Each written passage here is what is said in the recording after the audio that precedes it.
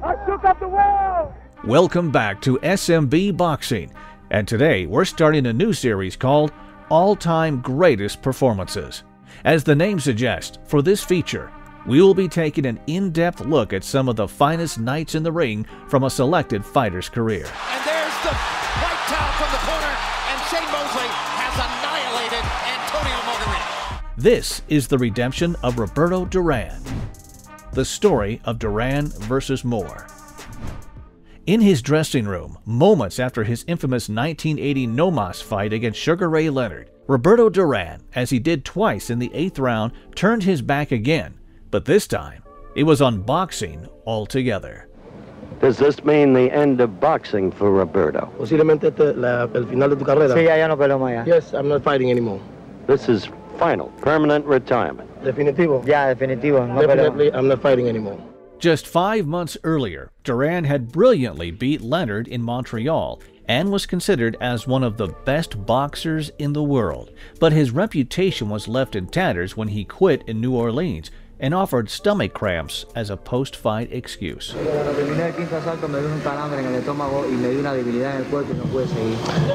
at the end of the 5th round, I start getting cramps in my stomach and it kept getting worse and worse. Within hours of his rematch defeat, the public, the press, and rivals ridiculed Duran, with some claiming that the bout was fixed.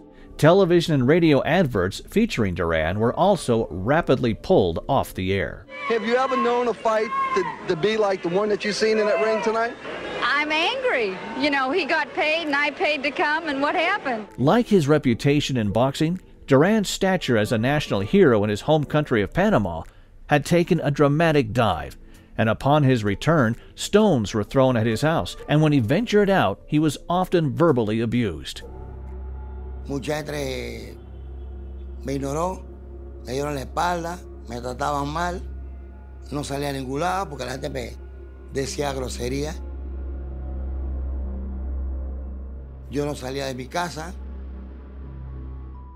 At just the age of 30, Duran's self-imposed exile from boxing was never going to last, and he decided to seek redemption as a 154-pound junior middleweight.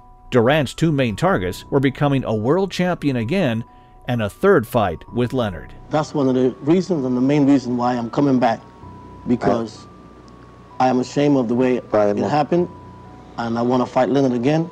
9 months after the Menace fight, Duran, who had ballooned up to over 180 pounds during his retirement, began his comeback with 2 decision victories in the space of 2 months against Nino Gonzalez and Luigi Minchillo, respectively. Roberto Duran. Well, it is a unanimous decision for Roberto Duran, the second in a row, making his comeback try. Although Duran was far from his best in both comeback fights, he got a shot at becoming a champion again against WBC title holder Wilfred Benitez in January of 1982. Speed will beat Duran. You have to train him, and Benitez is going to give him everything he has right now.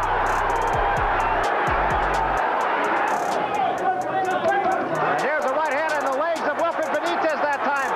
And once again, a left hand by Duran, and Duran has turned things around with 2 punches very quickly as time ticks down to the 6th round. After a competitive fight that went the full 15-round distance, Benitez won by close scores on all 3 of the judges' scorecards.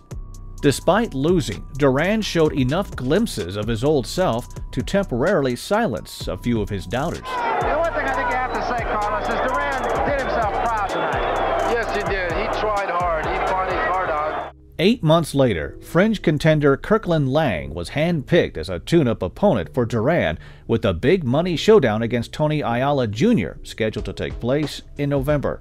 However, Duran put in a career-worst performance and lost to Laing by a split decision, effectively canceling the Ayala Jr. fight in the process. During the bout, Duran's renowned aggression, timing, and hands of stone power no longer seemed to be there. I don't want to remember Duran this way. I want to remember him as the lightweight champion that had a stranglehold in that division for 7 years. He doesn't look good as a junior middleweight. At 31 years of age, it may be all over for hands of stone. Longtime promoter Don King stormed into Duran's dressing room immediately after the fight and launched an angry 10-minute tirade at Duran, at the conclusion of which he told Duran he would never promote him again. When I seen him lose to a fighter, Kirkland Laing, who really couldn't tie his shoestrings, and I felt that it was time for Roberto to retire. Duran turned to King's rival Bob Arum to continue his career. At first, Arum was not interested in signing Duran, but changed his mind after top-ranked matchmaker Teddy Brenner told him that with the proper encouragement, Duran could be great again.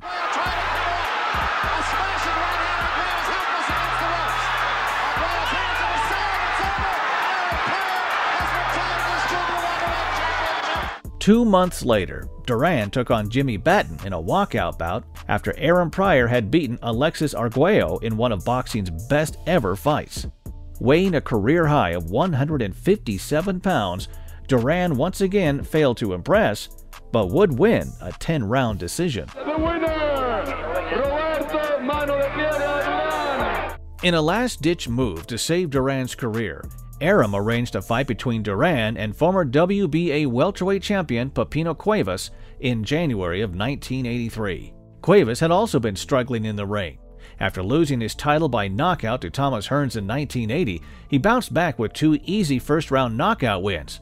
But in his most recent fight, he lost a 10-round decision to the previously unknown Roger Stafford. It was a true crossroads fight for the former champions. A win would likely propel either one to a title shot, while a loss would mean obscurity. Both men got themselves into great shape for the fight. Cuevas weighed in at 149 pounds, while Duran, by his own words, trained like he never had before and surprised many by scaling a hard and trim 152 pounds, which was his lightest weight since the Nomas fight. Shake hands, good luck. Shake hands, good luck. In the opening round, Duran stalked Cuevas behind a probing jab. Cuevas had some success with body punches on the inside, but 2 clean right hands on the chin gave Duran the slight edge.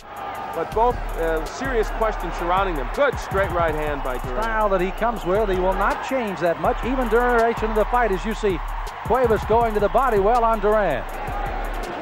Good right hand by Duran up over the top, got inside on Cuevas. In the second round, Duran began to establish his jab and whipped-in head and body combinations while making it clear that Cuevas' power didn't faze him at all. Duran at 74-4 his record. Good left hook by Cuevas, and yet another, and those are the kind of left hooks that were decking people a couple of years before this fight. For the first time since beating Leonard in Montreal, Duran looked sharp and quick and clearly had the better of the round. So you can't be lulled to sleep. He had a notion to pull the string there, but held off on it. In the third round, Duran assumed complete control as a thrilling toe-to-toe exchange saw him rattle Cuevas with a left hook. This is the toe-to-toe action this crowd came to see. Left hand by Duran staggers Cuevas for a moment, but he comes right back. Cuevas not a good defensive fighter. He's all offense, and Cuevas quickly recovered, but in the final 30 seconds of the round, a right uppercut on the inside from Duran buckled the Mexican's knees. Fists of stone, but he's got a head of stone too, it looks like. Under 30 seconds to go in this, the best round so far of the fight. Duran using his jab very effectively and showing his boxing skills. To the surprise of many, former lightweight Duran was both the more resilient and more powerful fighter against a naturally bigger man. A minute into the fourth round, Duran rocked Cuevas with a huge right hand and followed it up with a flurry that sent him reeling into the corner for a scored knockdown. Cuevas is in all kinds of trouble. He's going down.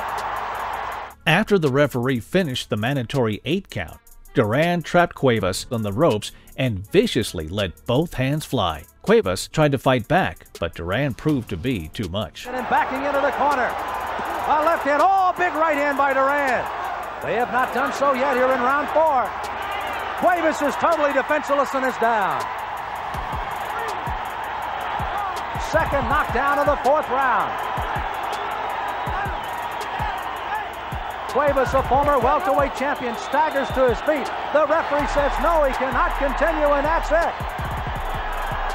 Roberto Duran with a TKO here in the 4th round. The fire was back inside of Menace, and he wasted little time in calling out the WBA champion, Davey Moore. ¿Y ahora el campeonato? Esto es lo que quiero yo. Esto es lo que quiero yo. ¿Con quién? Con el que venga.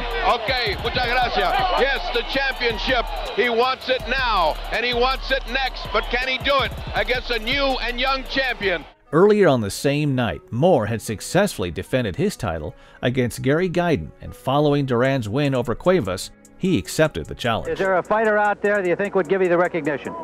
Well, there's Hearns is out there, or Benitez if he wants to cross over, if ever he want to fight more than once a year. Even Duran, he's fighting now. Even Duran, he's fighting Pino Cuevas tonight. All right. What was that about? Moore had looked sensational since turning pro in 1980, and in just his 9th fight in 1982, he knocked out the previously unbeaten Tadashi Mihara to win the WBA title. He's been put down twice in round 6, and Moore looking to end it right here. It is all over.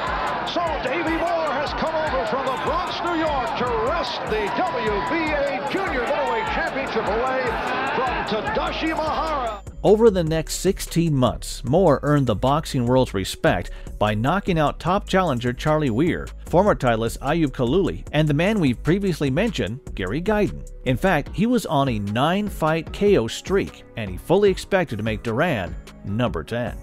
In a pre-fight interview with UPI, Moore was quoted as saying, "I don't think it will be all that tough a fight.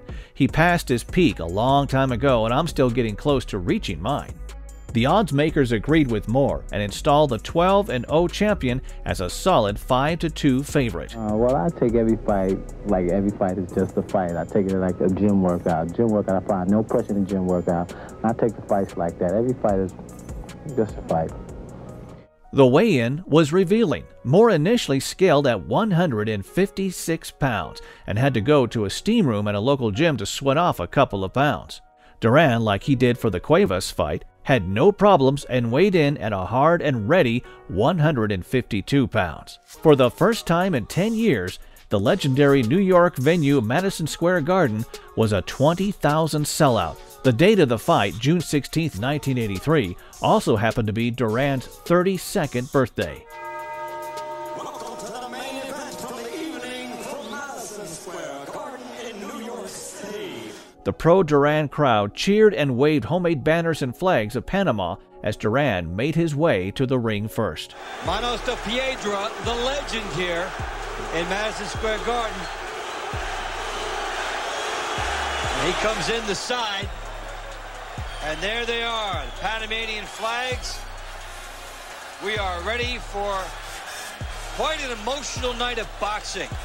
Duran then watched as the 24-year-old New Yorker Moore made his way to the ring and found himself booed in his home city. For Davey Moore, this might be a road fight. The fight might as well be in Panama because Davey Moore is nowhere near being the crowd favorite in this fight. The atmosphere was electric during the preliminaries, and true to form, the crowd, including a 17-year-old Mike Tyson, cheered on Duran and booed Moore. I'm 17 years old, I'm in Madison Square Garden, and right there in the front row, and I'm going, yeah, yeah, yeah, and he goes like this. Yo, he's looking at me. Well, that was a sign. That's the sign I'm gonna make it big, because he saw me. Out of all those thousands of people, I thought it was all about me. He don't fucking know me. The cornermen of Duran's opponents often told their fighters not to look in Duran's eyes during the final stare-down, because Duran's intimidating look and presence had the ability to unsettle them. Moore, whether he was told to do the same or not, kept his head down until he was prompted by the referee to touch gloves.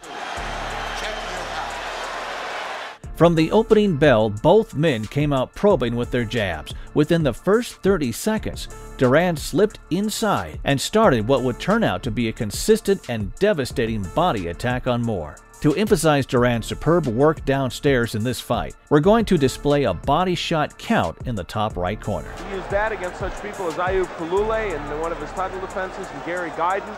A minute into the round, a solid right hand from Moore was followed by some great exchanges. Good left hand that time, but Duran slipped in on Moore. It will if he can land it. So hard to land that against Duran. Good uppercut by Moore. You saw Duran's head go flying back. Both fighters have demonstrated their best weapons. With under 30 seconds to go in round one. In the final 10 seconds, Moore's effort to slip Duran's jab resulted in Duran's thumb poking him in the right eye. Upon impact, Moore was clearly bothered and pawed at the injury before backpedaling away from Duran until the bell rung. At the end of round one, round two comes your way after this. Early in the second round, both men got back behind their jabs, with Duran clearly targeting Moore's slightly swollen right eye. Staying under them. Both of them walked into straight left hands for each other. Duran trying to use his experience over 70 pro fights. Maybe more, though, a champion, less than 15 pro fights. Just before the midway point, Duran countered a wide right hook from Moore with a straight right hand that sent him staggering back against the ropes. Good right by both. Duran sends Moore back. Duran followed it up by pounding Moore's body on the inside as the New Yorker tried to clear his head by holding. On two. Punching back act for Davey Moore, the champion. Roberto Duran waiting in. Moore began to fire back and had some success, but his inexperience showed when Duran spun him around and unleashed another volume of punches. The body work of Duran is just tremendous in this second round. When Moore hit Duran with a flush combination after the bell to end the round sounded, Duran stared menacingly at the champion and then pointed him back to his corner. A lot of macho taunting going on by Duran, and he's trying to play some mind games. In rounds 3 and 4, Duran mixed in a lot more headshots to go with his sapping body attack.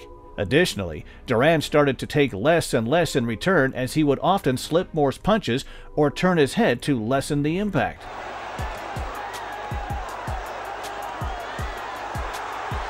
Davey Moore trying to come at Duran, who's now back on his heels. And Duran is ripping those left hooks to the body. Moore is fighting him on the inside, not necessarily where I think Davey Moore wants to be. Davey Moore, who had been known to bounce around the ring, has very little spring at the moment. Effectively and landing, I think, bigger punches to the body and the head. Al, you can see a lot of fights, but quite obviously you don't hear the crowd getting into one. What a great deal of momentum Duran apparently has picked up since the Cuevas fight. Ernesto Magana is the referee from Mexico. Davey Moore, Roberto Duran infighting here in the fourth. Davey Moore trying to throw a wild right hand, and here's that infighting Al's been talking about by Duran. It's hurting you bad, Dave. Is it hurting you bad?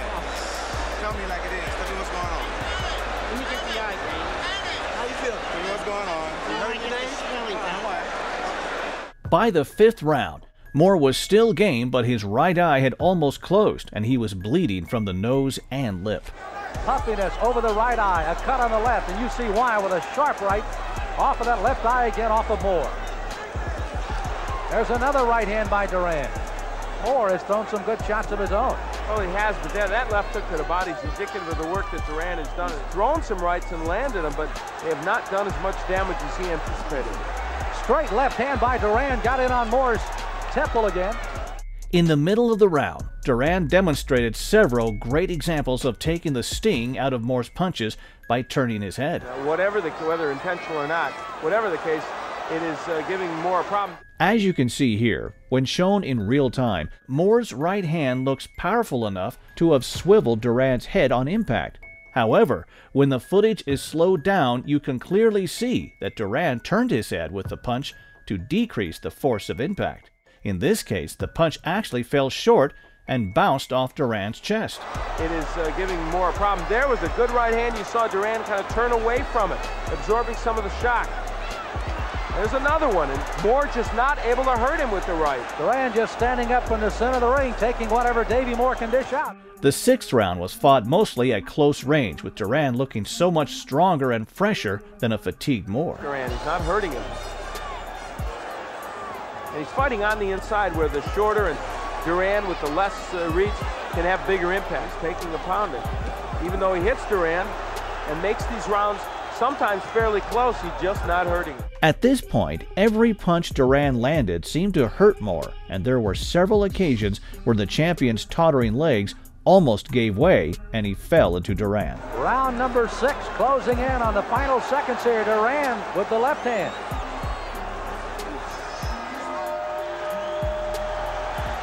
Exhausted, bloody, and swollen, Moore was there for the taking. Duran knew it and went for the knockout in the 7th round. So Duran has tagged him almost with a left and right of equal ability. There you see a left to the body and a right to the head. Now, of course, to amplify Al's comment, Magano has come up with 2 warnings to Davey Moore in this, the 7th round. You can see the blood streaming down the face of the champion now. Look at Roberto Duran just kind of saying, hey. He sneered at Davey Moore and said, that didn't hurt. A left hand by Duran sends Moore reeling back to the ropes. With 16 seconds left in the round, Duran connected with a huge overhand right that sent Moore crashing on the seat of his pants. The body and the head of Davey Moore. Moore gets that right over the top. Now the left right. Oh, Moore is down. A left right, a big strong right sends Moore to the canvas. Moore slowly to get to his feet. He staggers to his feet. Moore bravely pushed himself up at the count of 8, and the round ended without another punch thrown. In his excitement, Duran accidentally sat down on Moore's stool, and one of his cornermen had to rush across the ring to escort him to the correct corner. The contest was clearly decided, but instead of calling a halt, Moore's cornerman unwisely allowed him to come out for the 8th round. Within 30 seconds, Duran's power shots once again had Moore reeling all over the ring. Davey Moore trying to fight back, but Duran has it all left. This one could be over shortly as Moore continues to reel around the ring with that big right hand of Duran, the biggest weapon of the night.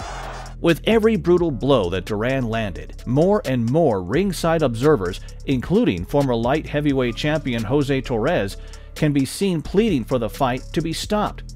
But the referee seemed to be almost oblivious to the damage being inflicted and let the fight go on for far too long, as did the champion's corner.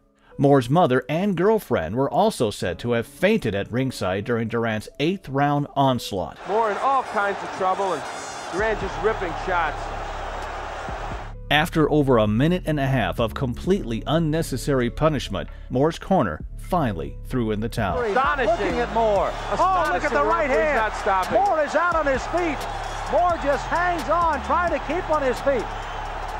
Ernesto Magana finally steps in, and this fight has now been stopped. After his victory, a sobbing Duran stood on the ring apron and joined in with the crowd as they chanted his name and sang him happy birthday.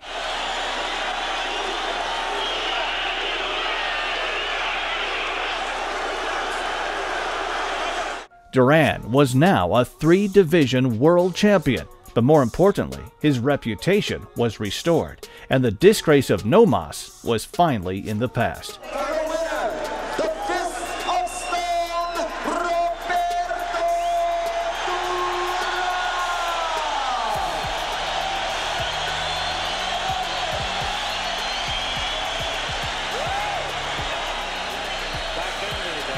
In another memorable moment, Sugar Ray Leonard congratulated Duran during a post-fight interview.